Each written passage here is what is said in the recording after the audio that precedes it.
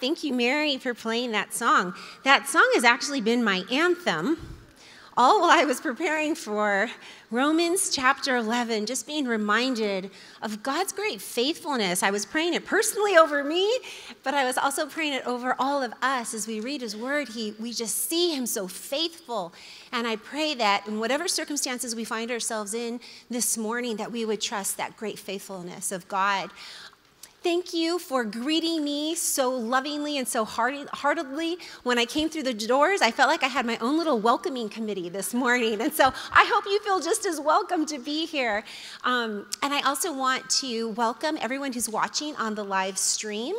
I know my mom's watching from Tennessee, and I think we've got a vast, audience that tune in from lots of different places.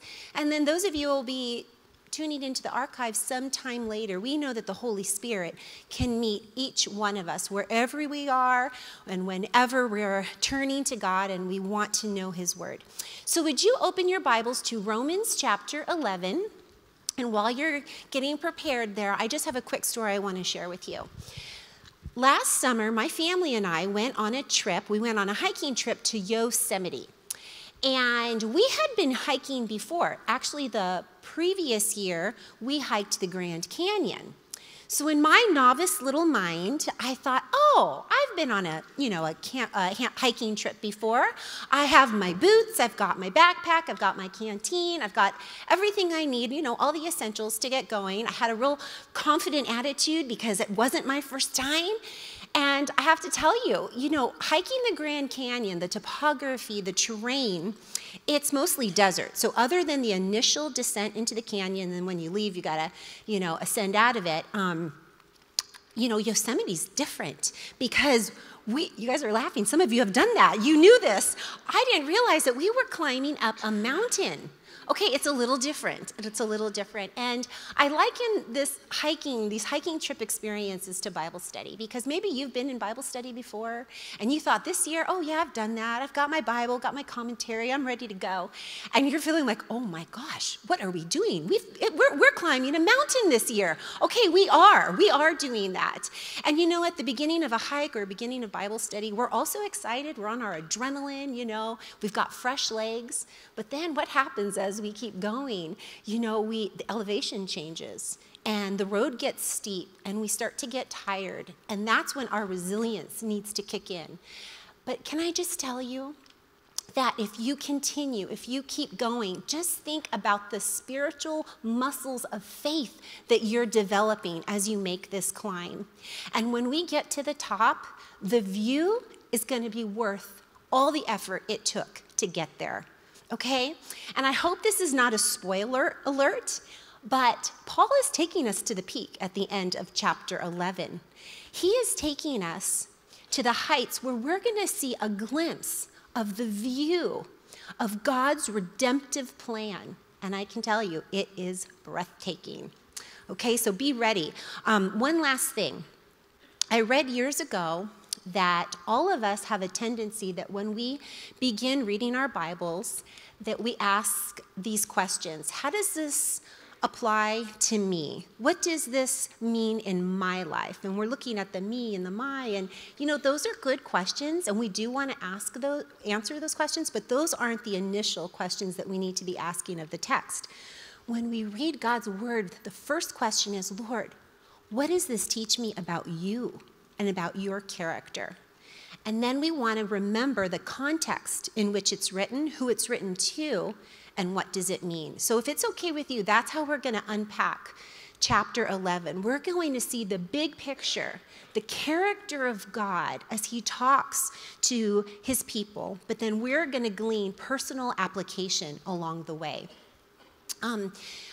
I read that chapters 9, 10, and 11 are like a parenthesis within this letter that Paul is writing. And it's a discussion that he starts back in chapter 9, and he continues.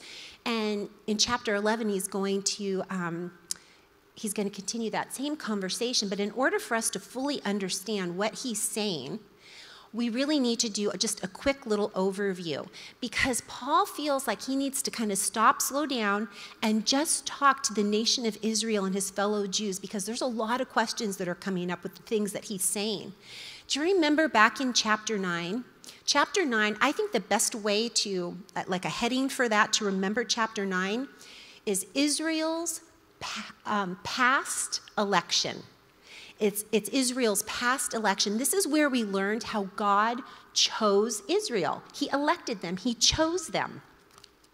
And we read and we're reminded that it's the children of Israel that were the chosen ones. They were given that name. They were the chosen ones. They were the ones that were given God's promises. They were given the law, the patriarchs. And it was Jesus, their Messiah, that was going to come through their lineage. And we read in Deuteronomy 7:6 that says, "For you are a holy people to the Lord your God. The Lord your God has chosen you to be a people for himself, a special treasure above all peoples on the face of the earth. The Lord did not set his love on you, nor choose you because you were more in number, for you were the least, but because the Lord loves you, and because he would keep the oath he swore to his fathers."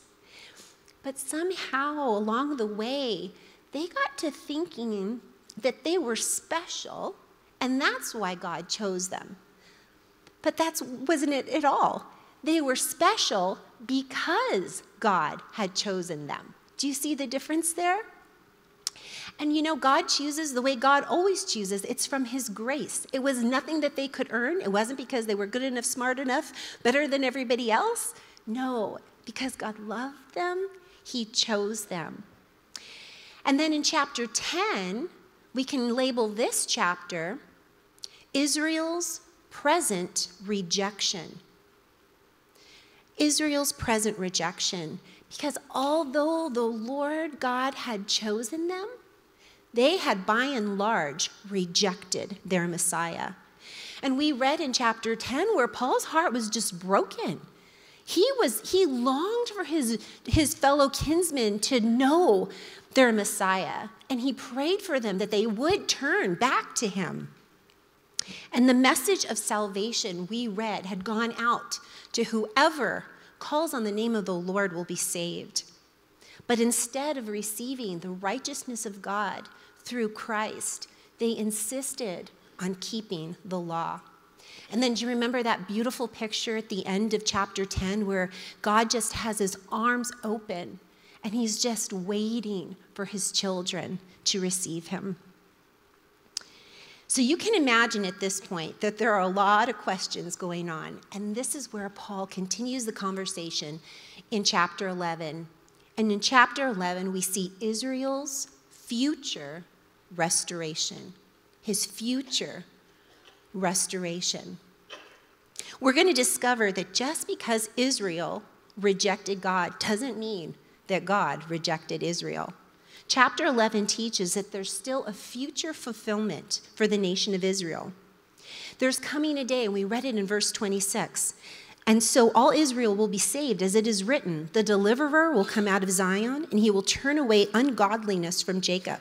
For this is my covenant with them when I take away their sins." In other words, there's coming a day, according to Bible prophecy, that at the second coming, Israel will recognize their Messiah. They will see Jesus. They'll recognize him as the Messiah. They will repent, and they will receive him as Savior.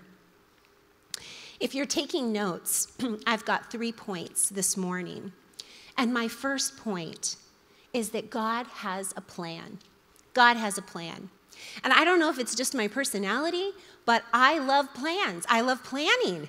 I love schedules. I love when somebody has thought something through. And I've come to the point in my life that I don't even have to know the details of the plan, just as long as I know there's a plan in place. And so that's how we all should be feeling when we find out that God has a plan. He knows the details. He knows how it's all going to unfold. Sometimes he tells us a little bit about his plan, but for the most part, it's a mystery. But we can trust him because he's the one who's got the plan. And we find out here that God has a plan and that there is a remnant of believers. Let's read verse 1 and 2. It says, "Has God cast away or maybe your Bibles say rejected his people? Certainly not. For I am an Israelite of the seed of Abraham, of the tribe of Benjamin.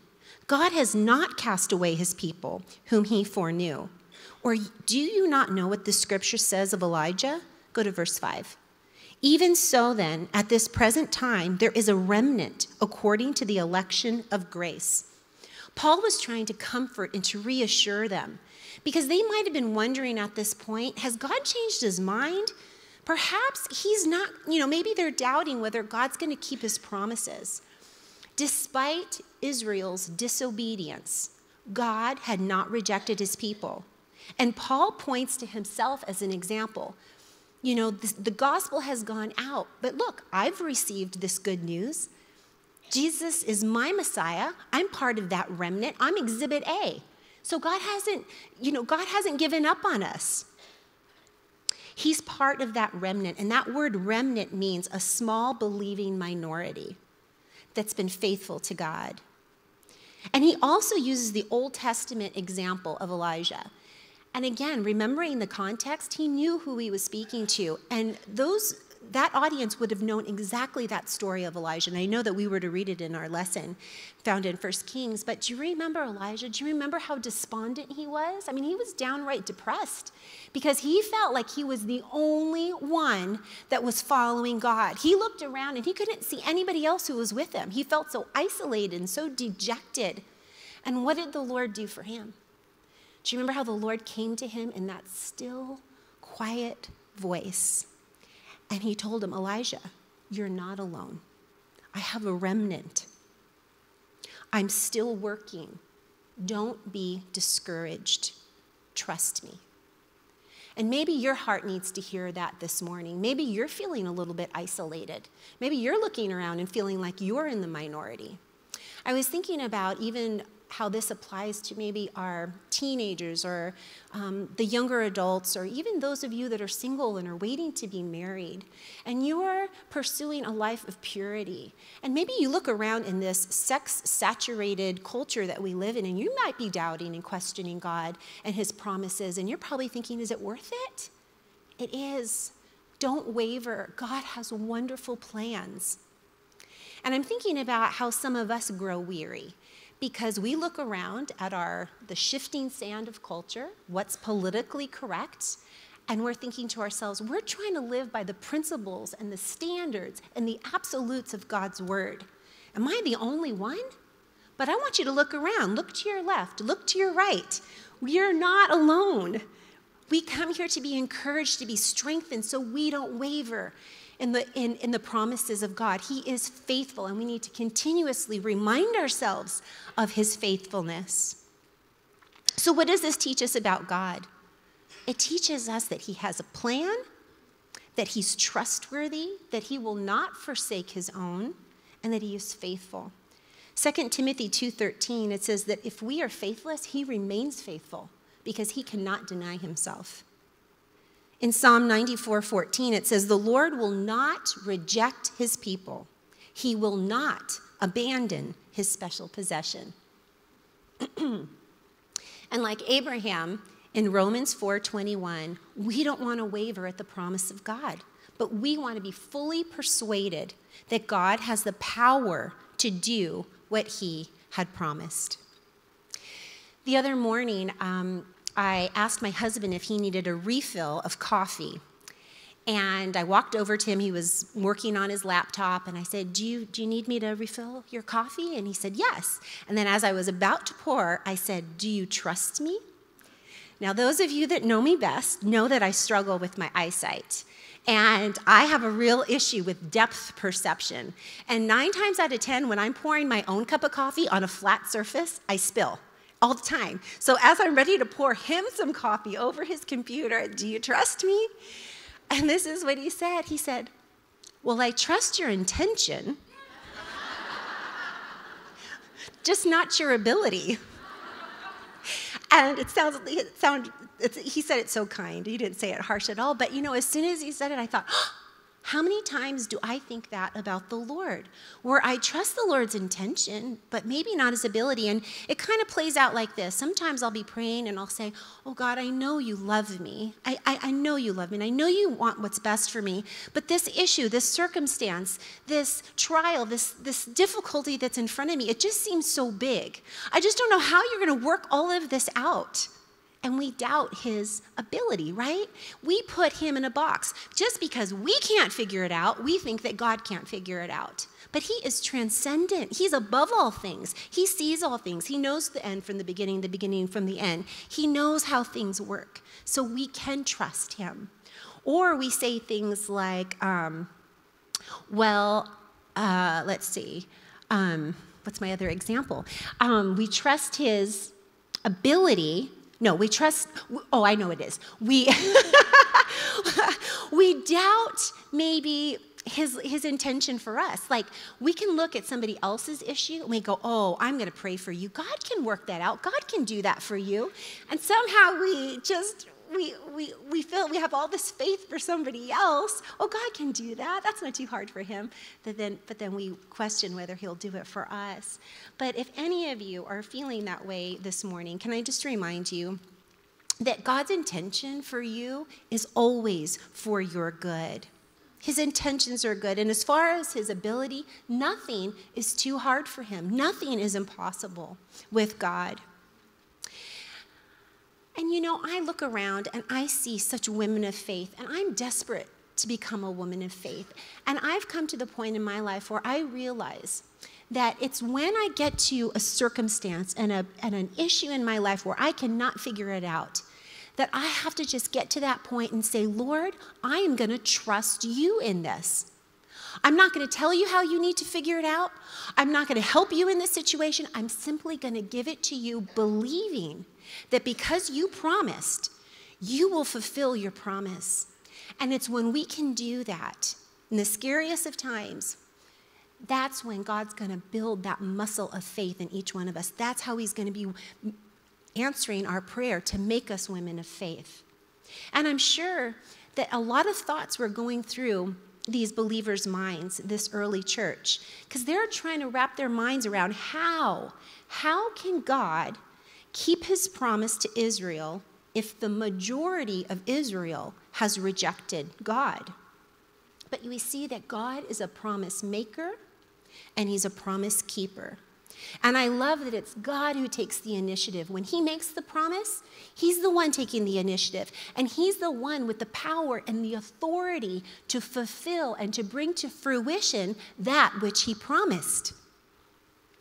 We all know the verse, Jeremiah 29:11, right? For I know the plans that I have for you, says the Lord. Plans that are good, not for evil, to give you a future and a hope. But do you know where the real sweetness and the real strength of that verse is? Is when you consider the context of it. Because God's giving a promise to his people while they're in captivity. They're taken captive to Babylon. They are not in their homeland, and yet they're longing to go back home. They're in a place that they don't want to be. Their hands are tied. They don't have a lot of choices here. And yet God comes and he gives them this promise, this future fulfillment. And he tells them, you're going to be here for a while, but I've got a plan. And we know that God answered that, right? And they were brought back to the land. That's an Old Testament fulfillment. But here we find in the New Testament, in this chapter, that God is saying that there is going to come a day when the Jews would receive their Messiah. And it seems impossible, but that's the plan. So what happened to Israel? When we read verses 7 through 10, it tells us that because of their unbelief, they became blinded and hardened, which begs the question in verse 11 that says, so are they a lost cause? And the answer is no, they're not. In verse 11, it says, did they stumble so far as to fall beyond recovery? Not at all. Rather, because of their transgression, salvation has come to the Gentiles to make Israel envious. Or maybe your Bible translation says to make them jealous. In other words, they stumbled, But they didn't completely fall so hard or so far that they wouldn't be able to get back up again. God is going to give them another opportunity, but for now, they've been set aside. You see, God held open the door originally for his people, the Jews, to come in, but they refused to enter. But that doesn't mean that the door is closed. But who's entering through that door? Isn't it you and me? It's the Gentiles who are receiving and going through that door and answering the call of salvation. But the Bible is saying that that door is still left open and that Israel will one day, in God's plan, walk through. So Israel's rejection at this point has become the Gentiles' salvation. What a plan. This is God's plan. It's mind-boggling, but this is his plan from the very beginning. So what does Paul mean in verse 14 when he says, if by any means I may provoke to jealousy those who are my flesh and save some of them? See, because of Christ, we have become spiritually rich. We're rich with all the benefits of salvation: forgiveness, peace, joy, hope, purpose. And when outsiders see the fullness of our lives, it should draw them in. I have a personal question that I want to ask you that I asked myself as I was reading this. As a believer, are others drawn to us because of Christ living in us? Does anybody want what you have? I was thinking about how believers and non-believers alike all go through hard times. We all have difficulty and hardships and go through trials. But what if, as a believer, we would trust God in the most critical circumstances? What if we prayed? What if we didn't fall apart like the rest of the world who doesn't have a God to lean on and to depend on and to cry out to and to trust in? Wouldn't that, when other people saw our faith, wouldn't that draw them to us? Or what if we were so loving and so kind and so gracious, and if people heard us talk and our speech would be so sweet to them that they would want to be our friends? There would be something about us that they would just want to have a relationship with us. And they might say something to you like, oh, I'm just drawn to your energy. You've got just good energy. Has anyone ever heard that before? Yeah, and I think it's because they're just trying to figure out in their own vernacular what it is, that there's something different about you. But it wouldn't be so great if we could get them close enough and we could tell them the source of that joy and that love and that peace and that hope that we have, and we can say it's because of Jesus. I had an experience just last weekend of this very thing. I hosted a birthday party for a good friend of mine, and even though I hosted it at my house, she's the one who made up the guest list, and it was a very eclectic crowd. We had some girls from the gym. We had some girls from our neighborhood Bible study, and then she had some, childhood friends come, and we were all together, and at the end of the birthday party, we all took a moment just to give her a little toast and just tell her what we thought about her. And it was so interesting because when we went around the circle, you could clearly tell those who have been sitting under the Word of God and those who had close, like, sisterhood relationship with her, because it just came out in their speech. And when we went around the circle and it got to one particular girlfriend that we know, she was actually Jewish, and she said something along the lines of, "You guys make me want to be more religious so I can have what you have." She actually said those words, and I thought, that's what we're studying right here. And of course, all the Bible study girls pounced on that, right? Join us. But I understood what she meant, because isn't that true? Shouldn't people see the bond we have, the sisterhood that we share, and want to have that same kind of kinship and love and relationship, that koinonia fellowship? You know, in today's world, there's so much competition and comparison among women these days, and it's so nice to be able to come together, especially on a Thursday morning. We're coming together, and we're coming together to lift up the name of Jesus. We're magnifying his name. We're making a big deal out of him, not ourselves, which is the norm, right, in the world. Tell me about me. Tell me what you think about me. We're not doing that on a Thursday. We're looking to Jesus. But then as we do that collectively, what happens? Don't we ourselves get edified and we get encouraged in the faith, right?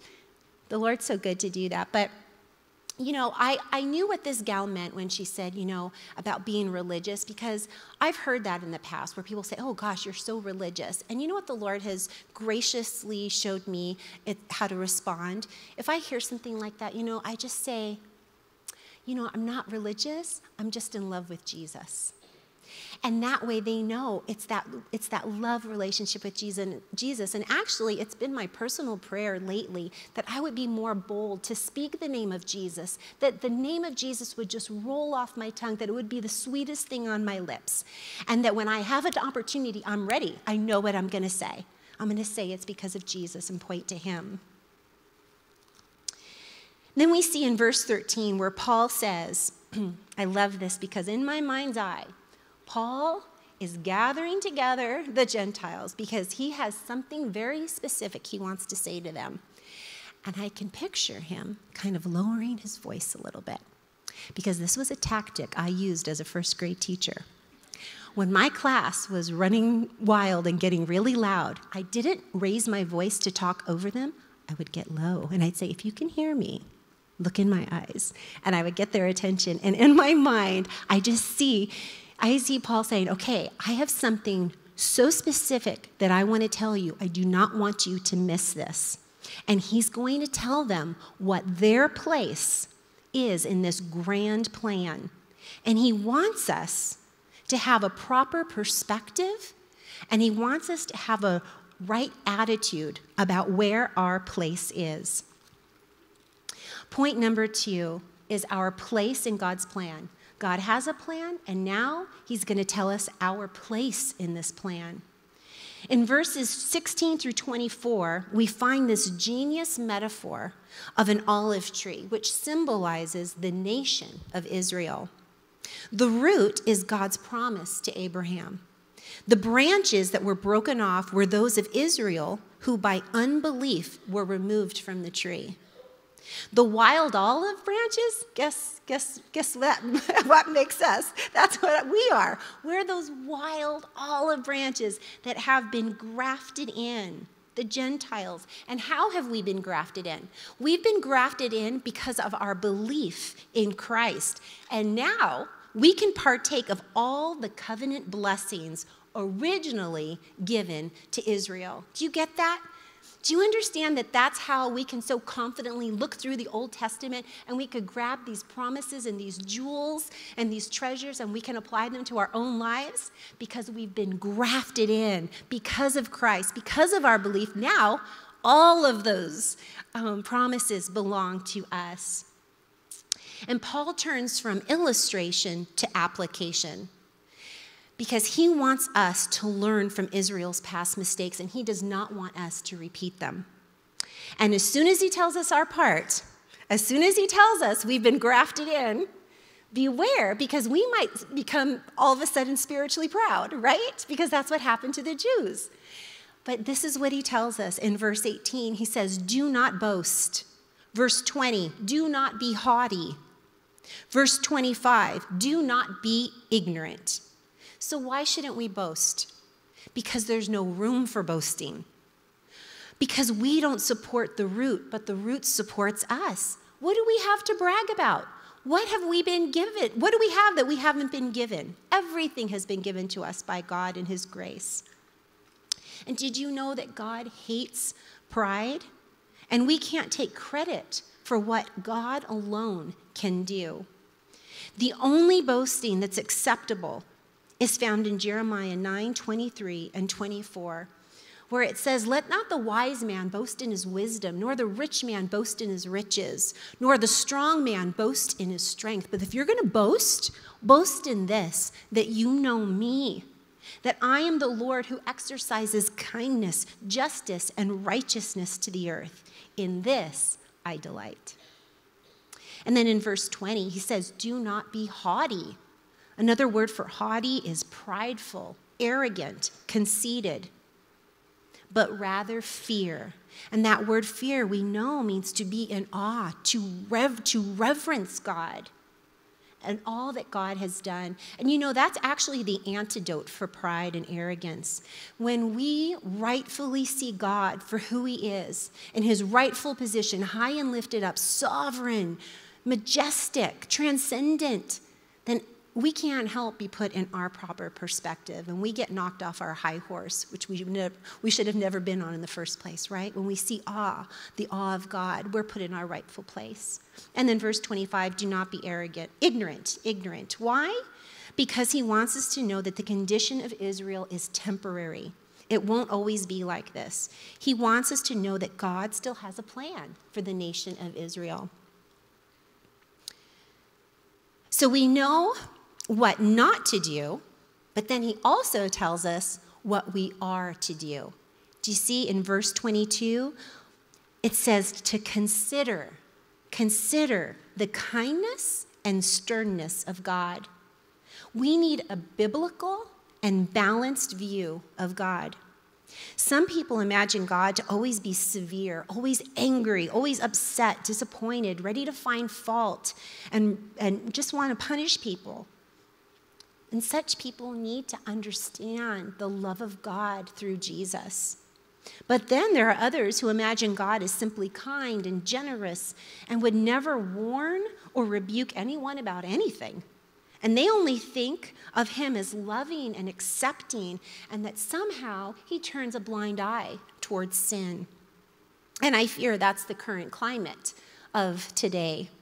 People equate the love of God with accept me, don't correct me, even when it's in direct contradiction to the Word of God. See, God has revealed himself and his character through the scriptures. But if we don't know the God of the Bible, we'll imagine and we'll create a God of our own making. We'll just make him up as it goes along, what fits us, what fits our lifestyle, what fits the culture around us. But we need to stand on the Word of God, of how he has revealed himself through Scripture. And Paul tells us that we need to consider or to notice.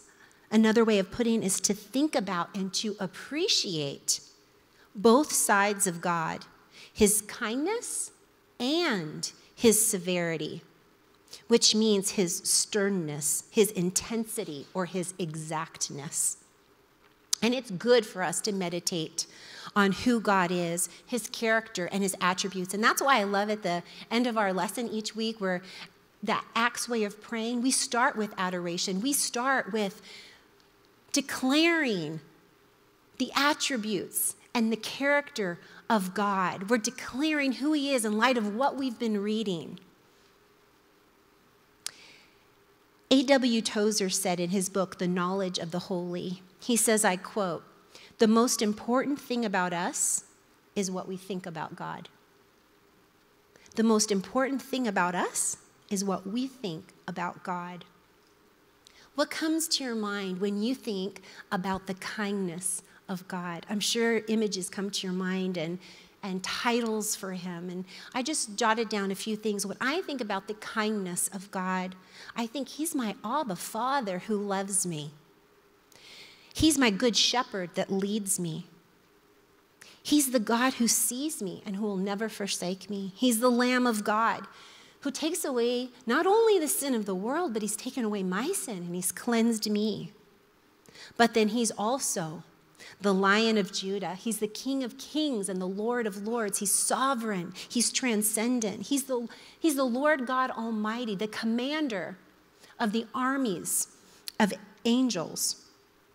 He splits seas. He calms storms. He breaks chains. He shuts the mouths of lions. He conquers, delivers, and redeems. And he raises the dead. See, we need to know the kindness of God that allows us access to climb up in his lap and to cry on his shoulder. But we also need to know the sternness of God that condemns sin and will ultimately judge unbelief. In verse 22, Paul also tells us to continue in his goodness. Continue. Don't stop. Don't waver. Hold fast to Jesus and the things you know to be true.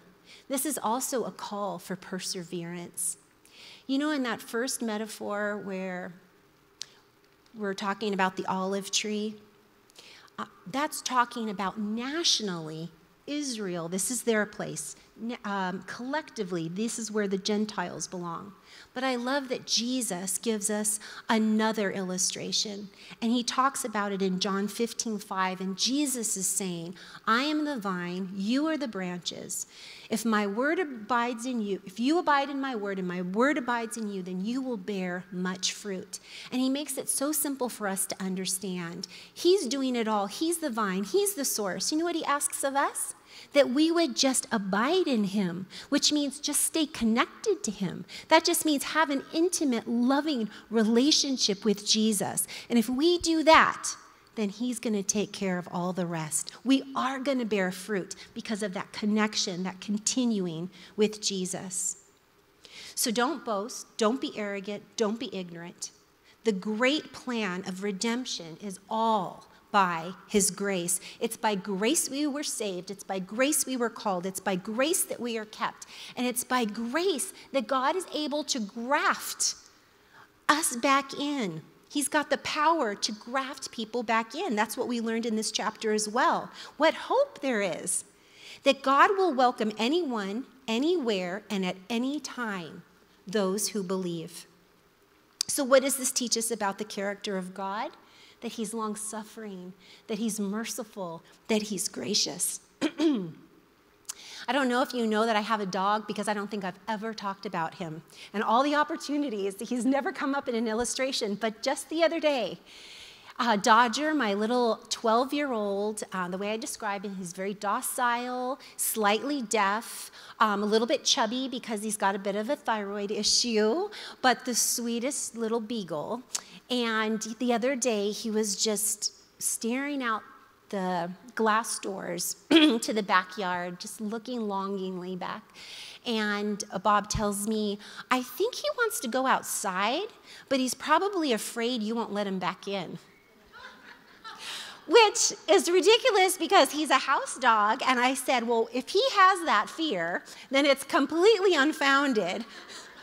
Because there's never been a time that he's outside and I've left him there if he's wanted to come back in. And as soon as I said those words, I was thinking, you know, I wonder how many people are on the outside. And they're just looking longingly to become part of this family of faith. And they might be thinking, but maybe I'm not good enough. I've sinned too much. They won't welcome me in.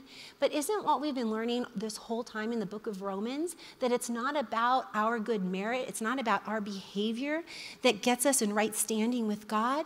But the only way to be right with God, the only way to be righteous, right with God, is through coming and just believing in Jesus. Paul has been revealing this great mystery that God right now is using Israel's temporary rejection until the fullness of the Gentiles have come in. Do you know that we're living right now where this is happening? We're living in the fullness, we're waiting for the fullness of the Gentiles to come in. But then there's going to come a day when Israel will turn back to God and embrace Jesus as their Messiah. He's speaking of an event that is still yet to be fulfilled, but we know that it's coming because God is faithful, and if he said it, it will come to pass. So I've labeled this hashtag, it's their destiny, right? Israel is going to come back. And our final point, and we're going to wrap this up really fast, is our rightful response in God's plan. And it's as though Paul gets to the top of this mountain that he's been climbing, and he catches a glimpse of God's great plan of redemption for both the Jew and the Gentile, and he can't contain himself. So what is he to do? It's what we all need to do. It's our only rightful response. At this point, he just worships and he gives God glory. And I can imagine Paul, whether he's standing and his arms are raised, or maybe at this point he drops to his knees, or maybe he's on his face, just laying prostrate before the Lord. And all he can do is worship and give God glory. And what does he say in verse 33? Oh, the depth of the riches, both of the wisdom and knowledge of God. How unsearchable are his judgments and his ways past finding out. Will you pray with me?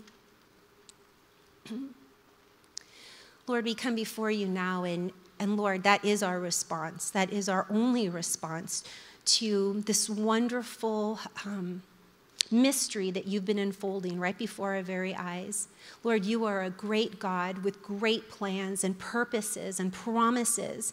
And Lord, we want to trust you. We want to believe in you. That's why we're in Bible study, Lord, is to hear your word, to declare your word, to apply your word, to stand on your word. So God, I pray right now that whatever circumstances that my sisters find themselves in this morning, God, that we would trust in this great God of ours who has a plan, an individual plan for each and every one of us. Lord, develop those muscles of faith for each one of us, Lord. We love you, and we worship you. In Jesus' name, amen.